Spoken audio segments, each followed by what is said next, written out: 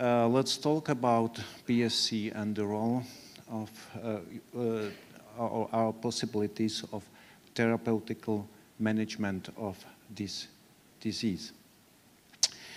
I think we heard a lot from the previous speaker that the PSC itself is a rare immune-mediated chronic disease which is characterized by multifocal bile duct strictures, and it's very often progressive to liver disease. There is a very highly variable clinical course of the disease.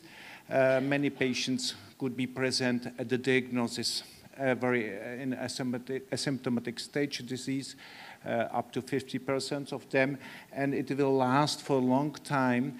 And by the others will present with the inflammation, with the cholangitis, with biliary cirrhosis, and advanced to a liver failure. The prevalence was mentioned by the previous speaker, and most patients are present with the specific phenotype of inflammatory bowel disease, PSC-IBD, which is very clearly has a different phenotype with the backwash colitis, with a pancolitis mainly on the right side, rectal sparing, and high risk of the colorectal cancer, even the increasing risk of the cholangiocarcinoma is very well known in PSC patients. So management of PSC is quite challenging, and there is no other definitive treatment except liver transplantation. MRCP represent the gold standard how to make a diagnosis of PSC. ERCP should be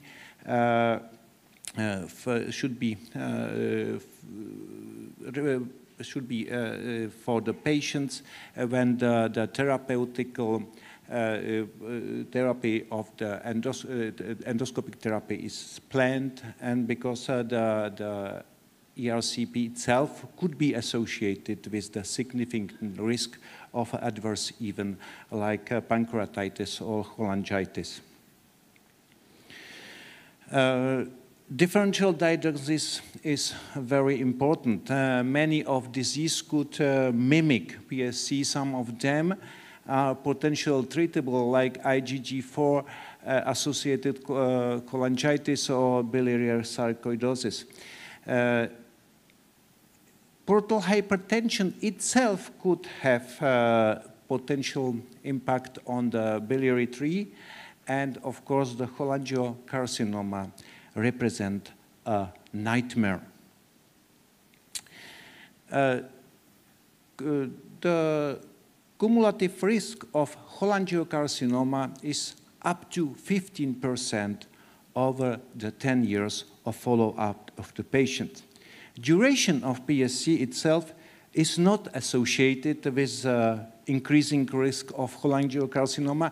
That means even at the time of the diagnosis of PSC, many of the cholangiocarcinoma are found. And there is no screening, reasonable screening available at the time, and so there are some tools which can help us to distinguish between malignant and benign disease, like CA19-9 marker, ERCP, brush cytology, which could be improved at least in the sensitivity by FISH, and direct visualization by cholangioscopy and intraductal ultrasound could be help as well. In our institute, we are very active in liver transplantations. It counts for almost 150 liver transplantation per year. And what is really stable over the time is the proportion of the PSC, which accounts of 10% of entire transplanted populations, which is almost double than the report from the European Liver Transplantation Registry, which is around 4% inside of the Europe.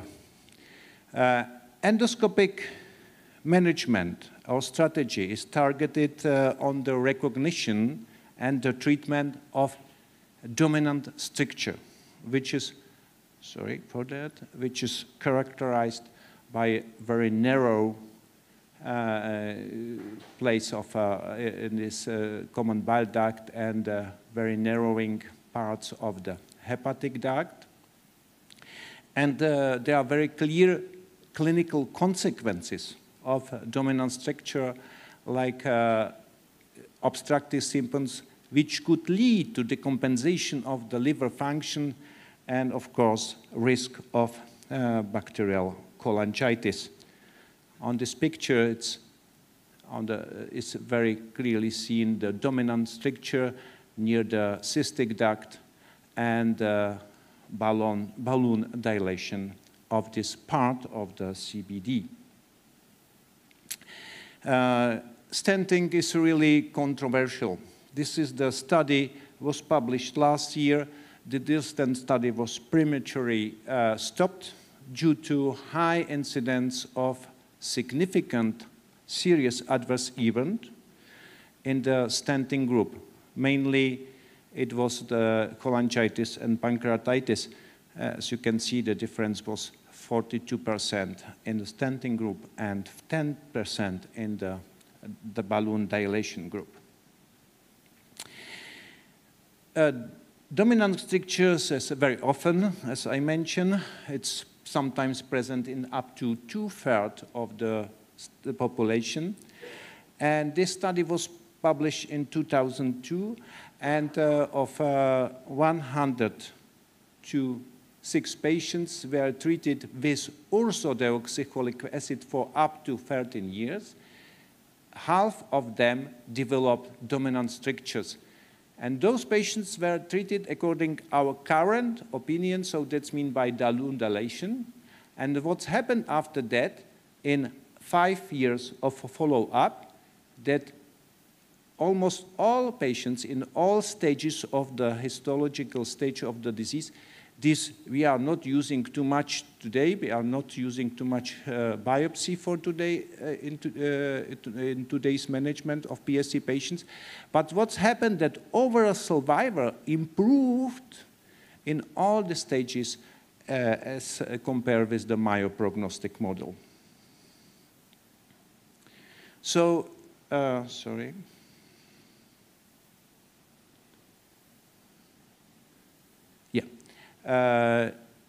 What is the role of ursodeoxycholic acid? Currently, there is no established drug for the treatment of PSC, but we can summarize some studies which was performed on the topic of or the role of UDCA in PSC patients. Except improvement on the liver tests, there was no statistically significant difference in the life expectancy, in pruritus, in mortality, in fatigue, and in development of cholangiocarcinoma, and even in the histological progression of the disease. But this study, which used 30 milligrams per kilogram per day, was published in 2009 with follow-up of 6 years, was prematurely stopped due to high rate of adverse event, mainly related to the portal hypertension, even death, development and varices, and the higher need for the liver transplantation. So we don't use this level of treatment, we don't use this high dose of ursodeoxycholic acid in the treatment for PSC patients since that time anymore.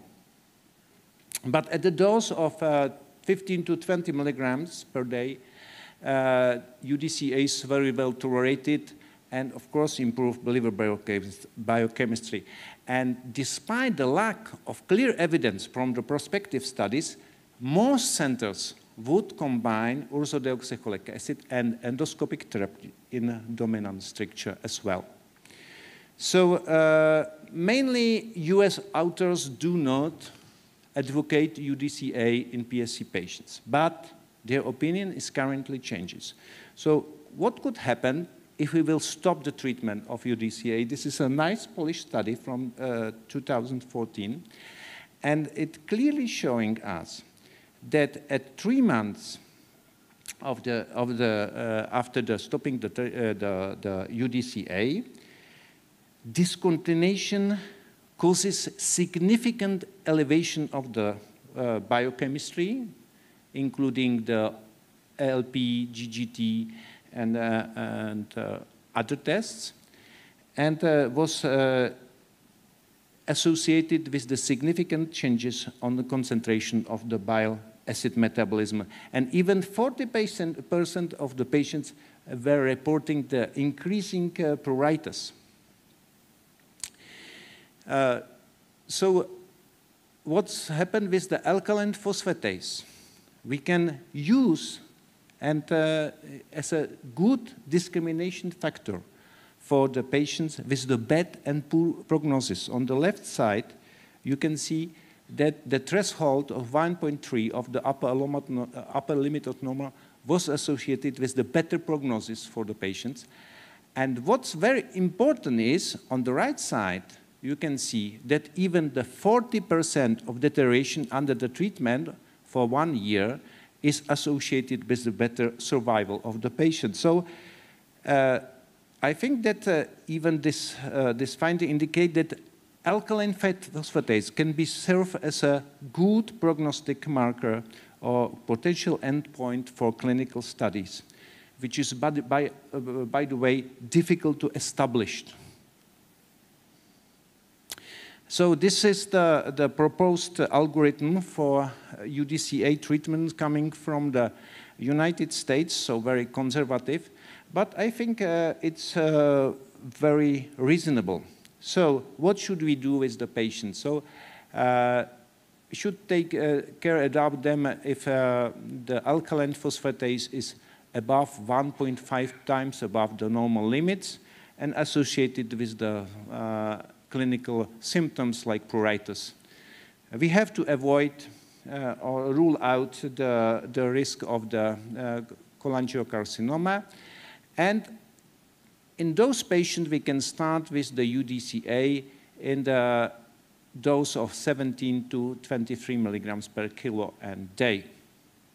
And after half of the year of the treatment, or after 6 months, if there is alkaline phosphatase normalization or 40% reduction from the baseline or any symptomatic improvement, so this is the good patient for the continuing treatment of the ursodeoxycholic patient acid. There is a very clear relationship between PSC and IBD, and what is very interesting is that the risk of the colon cancer is much more higher in patients with IBD as compared with the PSC alone. And long-term risk of colorectal cancer in PSC patient with IBD is about 3-fold higher than risk of our nightmare is cholangiocarcinoma. So colorectal cancer is much more, is present more in more patients than cholangiocarcinoma itself. The ursodeoxycholic acid could modify the risk of inflammatory, of IBD-related colorectal cancer. This is the meta-analysis present and published in 2013. And overall, the meta-analysis didn't show any beneficial effect of ursodeoxycholic acid in the risk of colorectal cancer, colorectal neoplasia.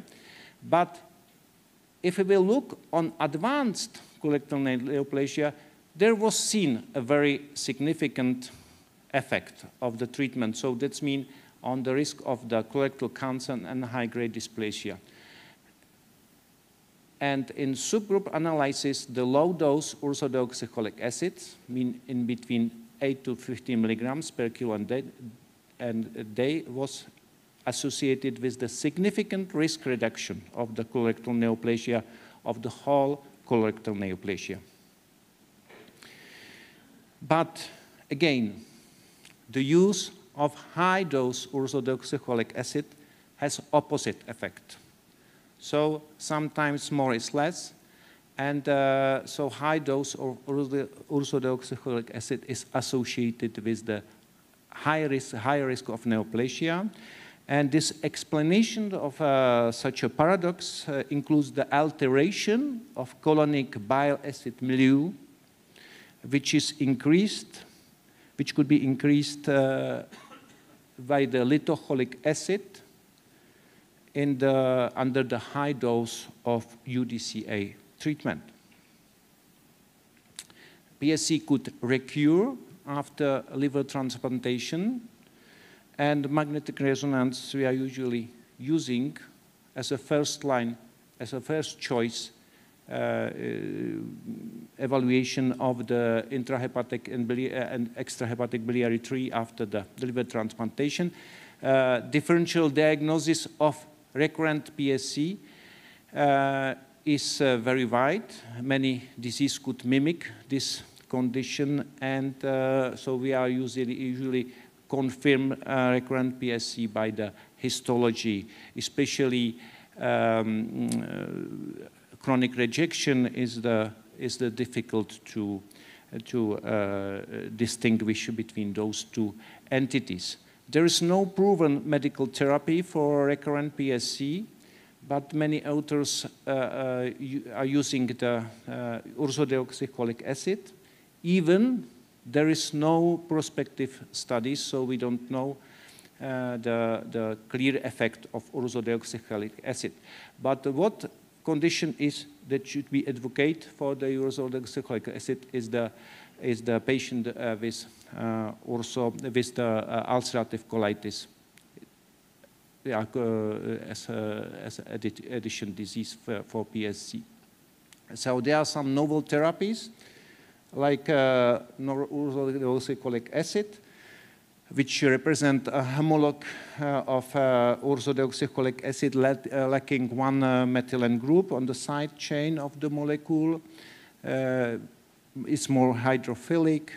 It's giving us more bicarbonate-rich umbrella. There are some addition mechanisms beneficial for PSC patients. And the phase 2 clinical trials in PSC was associated with a significant ALP reductions, and phase 3 clinical trial is on the way. So let me conclude, ladies and gentlemen. The diagnosis of the PSC is mainly based on MRCP and always with the collaborations with colonoscopy. PSC IBD represents a high risk of colorectal neoplasia. Endoscopic therapy is currently based on dilation of dominant stricture.